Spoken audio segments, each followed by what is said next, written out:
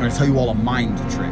What I want you to do is try and remember your last thought before you go to sleep, and allow your mind to fall asleep while remembering what you're thinking about. And the point is that when you wake up the next day, you should be able to tell people what the last thought you had was before you went to sleep. But your mind is drifting in all different kinds of directions before you fall asleep.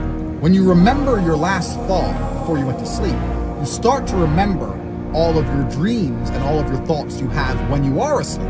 Everything you've ever experienced in your life is remembered, and you remember all of your experiences from reality the same way you remember your dreams. What becomes very interesting from there is you get a lot more control over your subconscious mind and over your dreams.